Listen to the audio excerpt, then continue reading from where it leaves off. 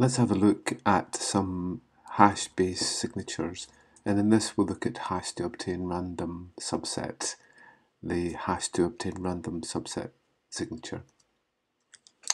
Okay, it's part of quantum robust methods. So the quantum robust methods includes lattice-based cryptography, code-based cryptography, multivariate polynomial cryptography, and hash-based signatures. With hash-based signatures, what we have is we have a message, and then, in this case Bob, will use his private key to create a hash signature. He will then pass the public key to Alice, his public key to Alice, and Alice will check the signature with the public key. Some of the methods, or the method we're going to look at in this example, are what are called one-time hash-based signatures. With this, we can only use the public and the private key once, and then we have to recreate them again. So some of the methods that we have are the Lamport one-time signature. We have WOTS and WOTS plus, and we'll look at HORS signatures.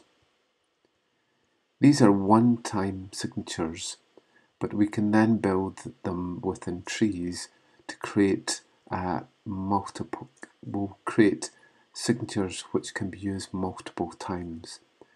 These include the extended Merkle signature scheme, Sphinx, and HORS. So the method that we'll have a look at is the hash to obtain random subset. With this, we initially create a number of random values, and we put them into an index. This becomes our private key.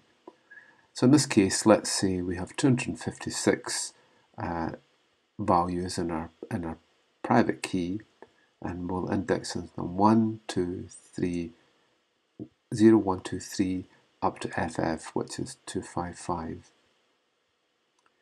So the random values go into there, and let's say that we'll create a maximum value of, say, 256. So we'll take random numbers and we'll put them in. This becomes our private key. We then have some function, and in this case what we'll do is we'll hash the value. We'll take it as a string and then we'll hash it so it becomes some sort of signature, some sort of hashed value. Okay, so we'll take 15 and hash it. We'll take 13, hash it, 19, hash, and so on. This becomes our public key, and it will be this that will actually prove our output. So we take the message and then we hash the message in some way. This creates a byte stream. We're then going to take a certain number of bits at a time and then take the value that those bits represent and look up the table of our private key, and then find the associated public key, and then that will become that value. So in this case, this is the hex, the hashed value that we get, and now what we'll do is we'll organize it in 8 bits. So we chunk it up into 8 bits, and then we take the integer value and look it up in our table. So in this case, 0, 1 is the first part of the signature. So we go to this value here, and it's 30. We then go to the public key, which is the hash version of 30, and that becomes the first part of our signature. The second part in this case is 0, 0. We look up 0, 0, it's 15. We take the hash of that, and then we get the second part of the signature. And then third part is FF. So we look up that one and hash it, and that gives us our output there. Okay, so in this way, we actually create an output with our public key values. On producing the public key that goes along with the message, if we can prove that we signed that, we then prove that we have the private key which can be proven against the signature. So when Alice receives this, she will take the message again and she will recreate the stream, and she'll check with the values that come out and with the public and private key that we provide, that the signature is correct. So let's have a look at some simple code for this.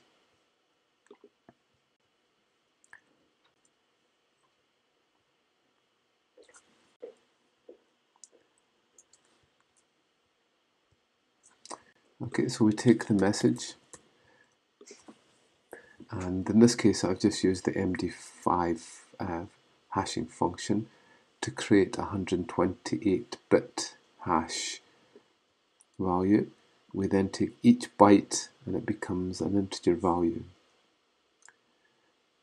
We then take 256 values for our private key and we create a random number for each of the values in an index. We then hash each of these values that we have into our public key.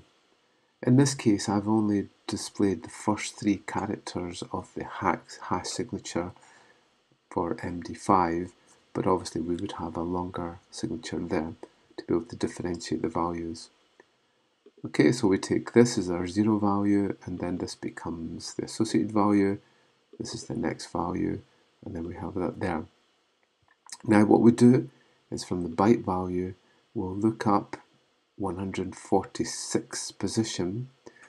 It's difficult to see from here, but we'll actually find the value that's there, and then find the associated public key value, and then that becomes our signature. Okay, so we then go through each of the values in the hash one by one, and then we get our output. So if we look at the code that we've used for here, so here's the private key. Basically, we're just taking maximum a number of values, 256 in this case, and a maximum value, and then we're creating a list with those values in it with random numbers. So our private key is then our value here, which is the index values of random values. Next, what we do is that we hash the private key. So in this case, we'll take each of these values, we'll create a hash of it. That's converting it to a string, the value, and then we'll just take 4 characters, and now we have a list, which is a list of the public keys. So we have the private keys now, and now we have the public keys in a list from 0 to 255. After this, we'll actually create the signature. So in this case, we'll create the signature, and we'll pass in the hashed values. These are the byte values that we have from our hash signature of the message. We'll take each value at a time. We'll look up the value in our private key for X, and then we'll map that to our public key. So in the output, so this is an example here, so on our output we end up with whatever values here. So in this case 146 is in here somewhere. We then look up the value that's 146 here, and that becomes that value there. So we should be able to find that value. And there it is there. Okay, we're taking 146, just like it to be this one here. And we take that value as our signature.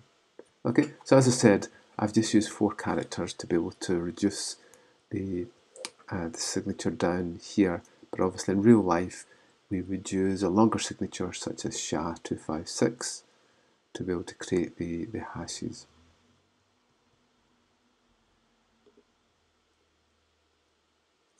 Okay, so that's been an introduction into hash-based signatures.